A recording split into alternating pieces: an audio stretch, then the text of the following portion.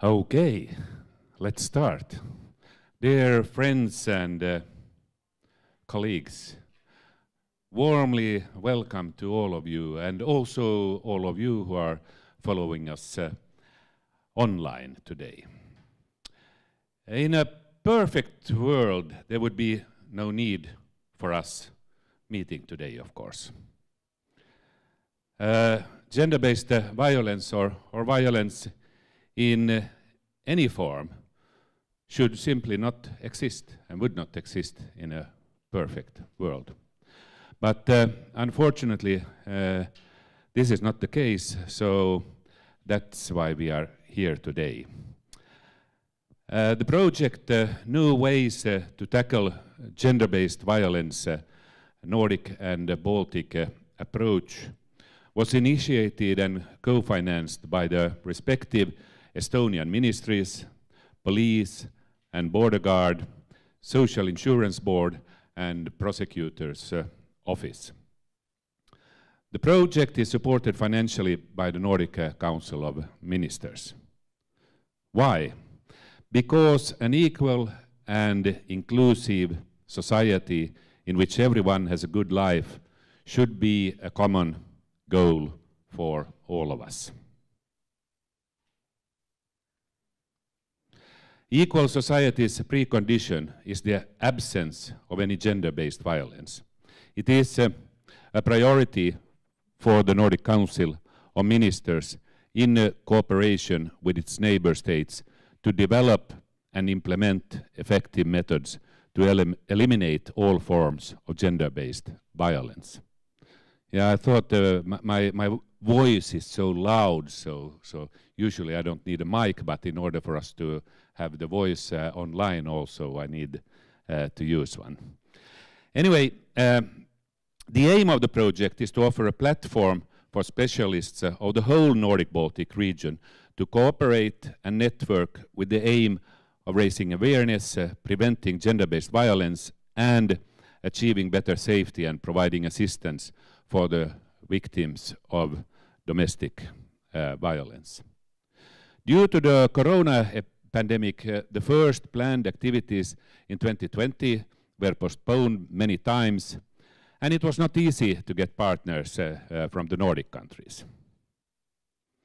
But now, what has been done so far? Quite a lot, actually. In August 2021, the first event, an international hybrid conference, Domestic Violence from Near and Far, was organized here in Tallinn in Estonia. The videos of the presentations are available on YouTube. In 2021, roundtables and study visits took place in 4 countries on the following topics. In May, in Vilnius, in Lithuania, it was a roadmap towards an effective domestic violence prevention, emergency barring order and specialized support system for the victims of domestic violence. In September, in Tampere, Finland, the topic was services for the victims and perpetrators. And in November, in Riga, the discussion was about opportunities and challenges in multidisciplinary cooperation combating and preventing gender-based violence. And today and tomorrow here in Tallinn, we are about to deal with supporting children suffering from domestic violence.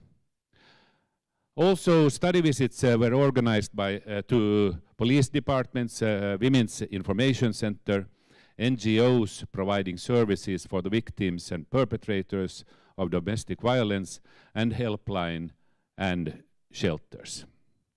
In Estonia, a local training was organized in November on topic what is trauma by a local psychologist, Kaia Kastepõld-Törs, and practical examples of trauma-informed care in the law enforcement organization's practice by Ask Elklit, a professor from the University of Southern Denmark. The latter was taken into video as well and will be available also on YouTube soon. Latvia and Lithuania are also planning to have their local trainings in December. And all the materials will be available on our homepage, norden.ee, by the end of January 23, so next year. Within the project, an analysis of the gender-based violence during COVID-19 was conducted in order to compare the actions and strategies in the countries. The results of the study will be presented to you here in a few minutes.